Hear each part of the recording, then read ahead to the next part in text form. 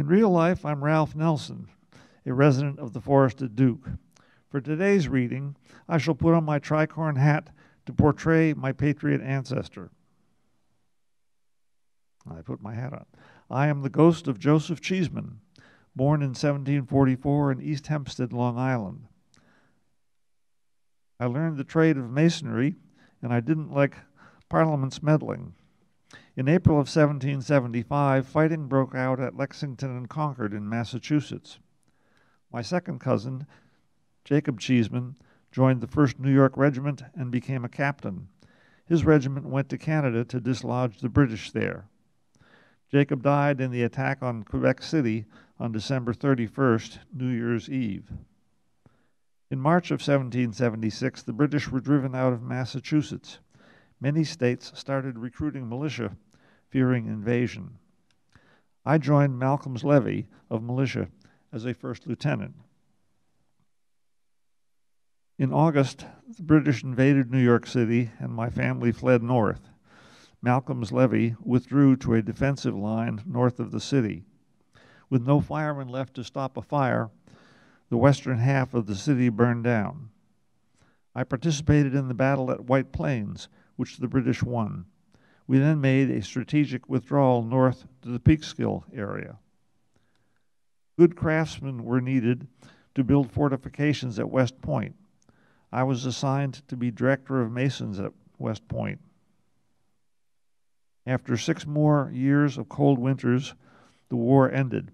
I and my family returned to New York City, and I was successful as a builder. My wife, Kay, made the uniform that I was wearing, as shown on the first slide, as many colonial wives did during the American Revolution.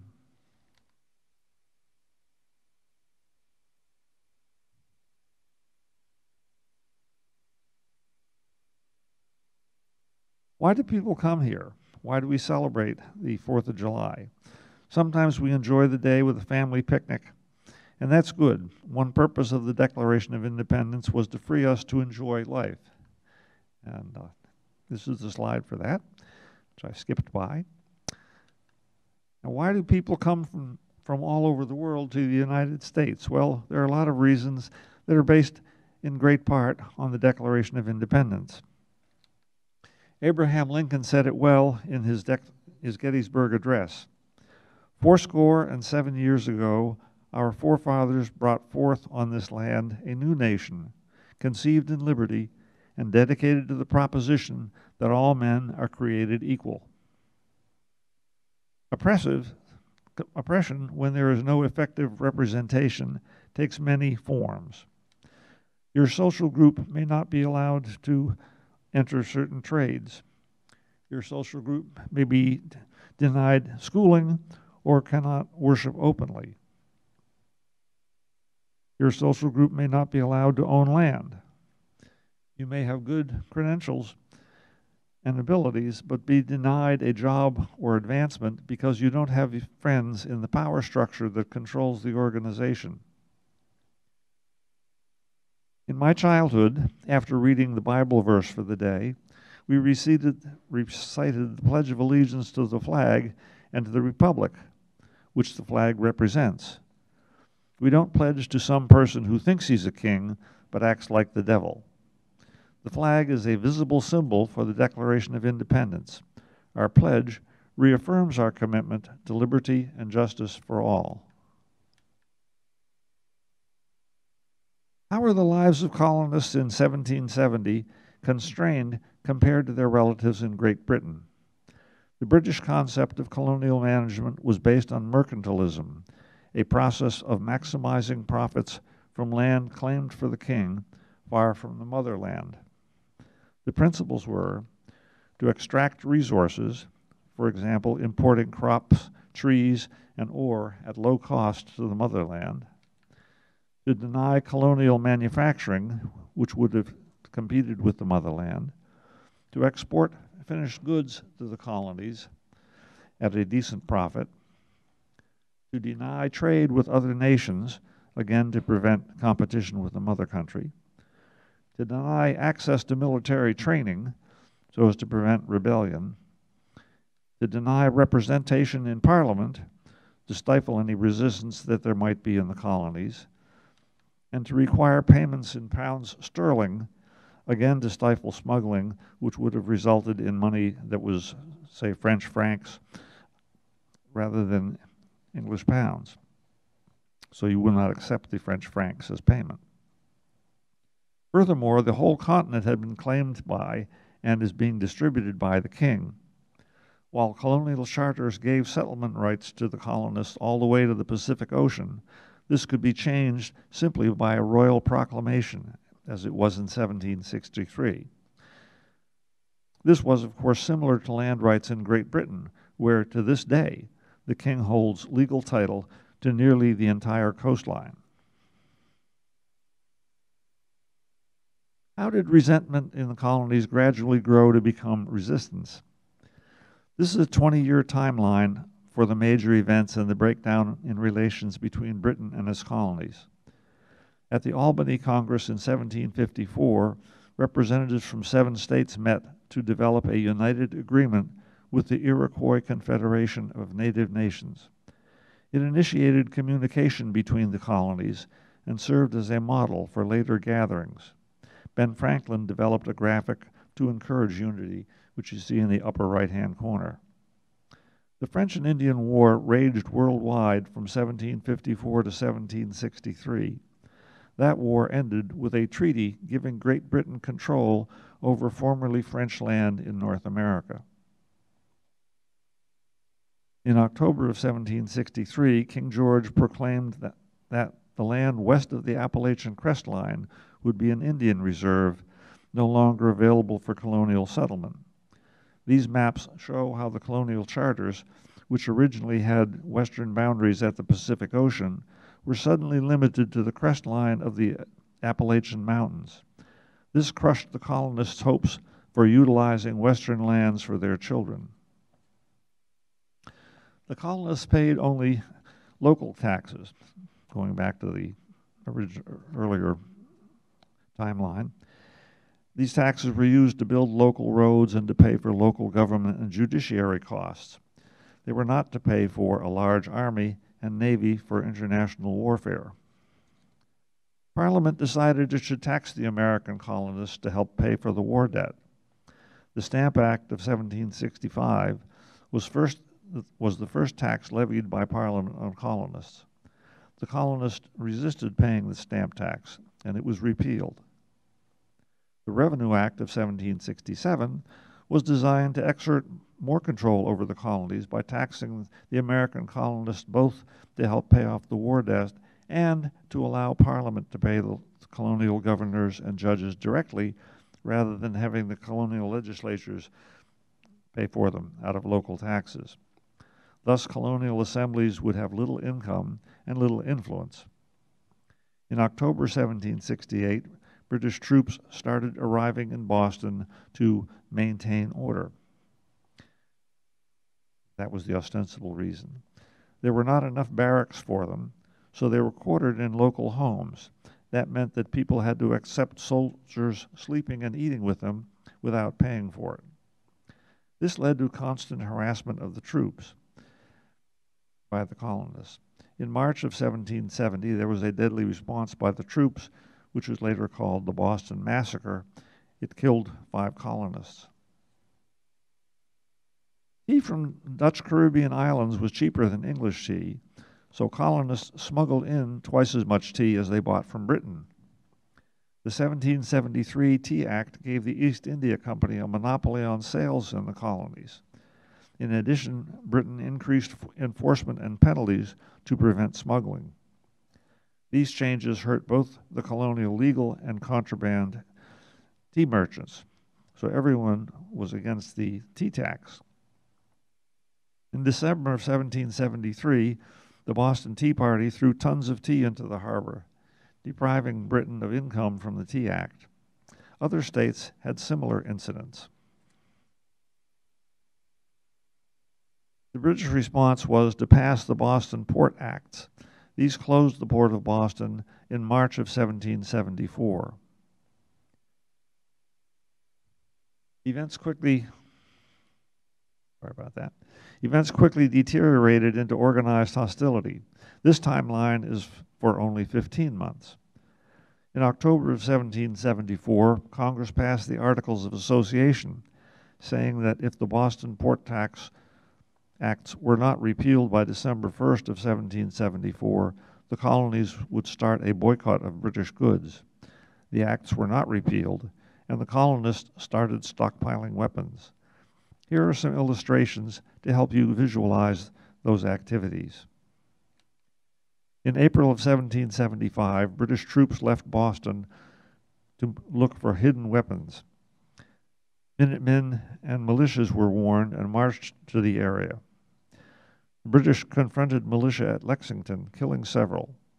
Other militias arrived and beat the British back to Concord. The British then fought their way back to Boston, where they were besieged. A month later, colonial troops captured Fort Ticonderoga without firing a shot. 2 columns of colonial militia traveled through winter snow to attack the walls of Quebec on New Year's Eve, but they failed to take it.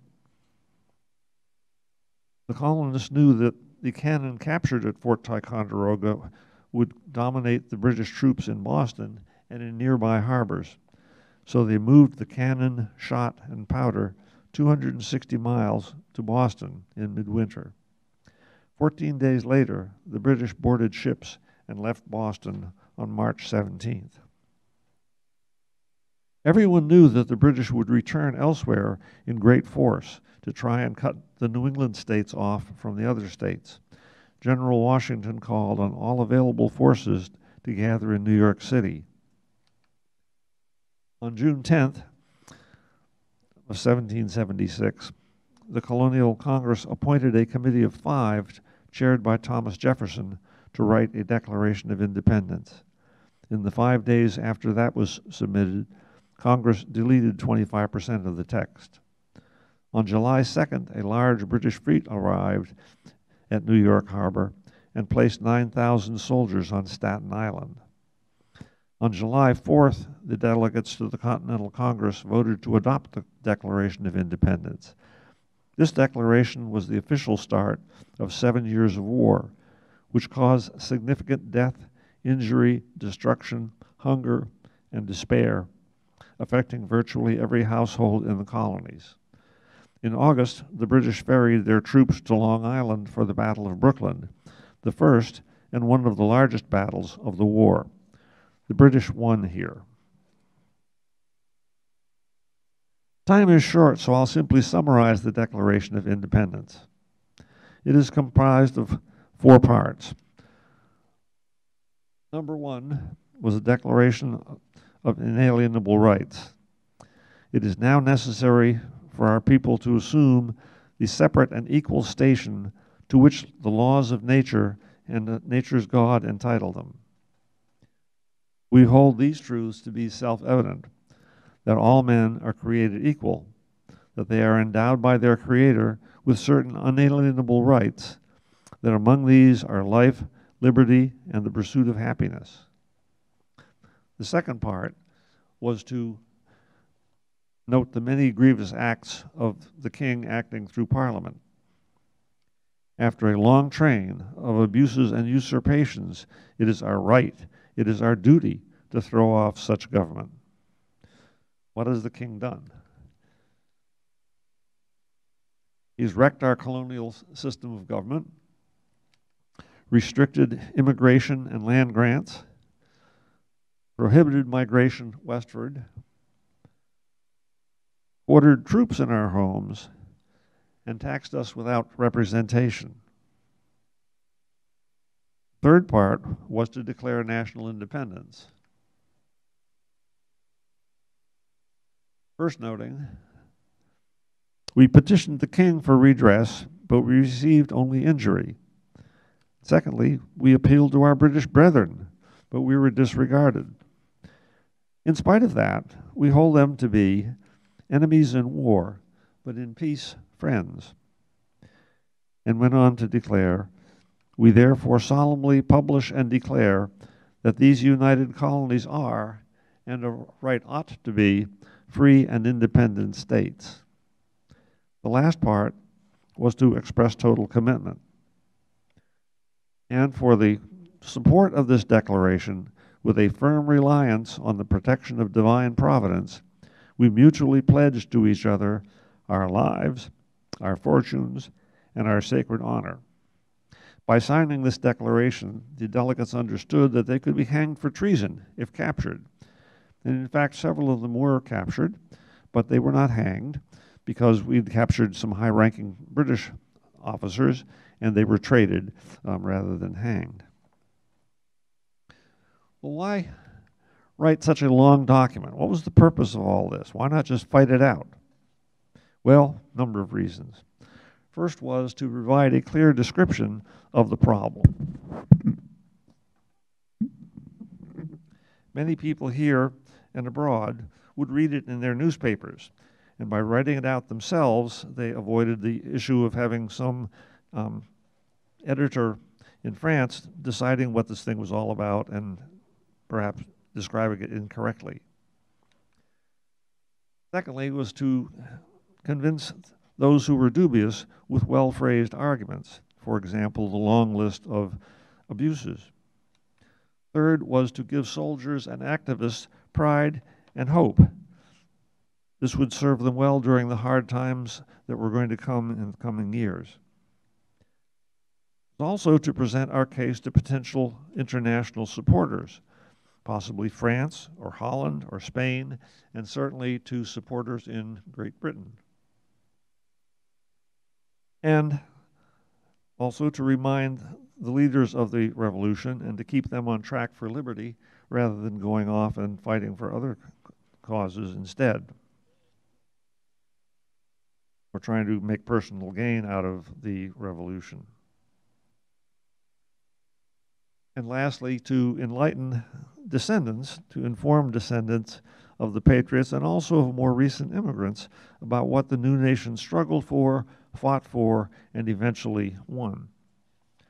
That ends my summary of the Declaration, but we have a bit more.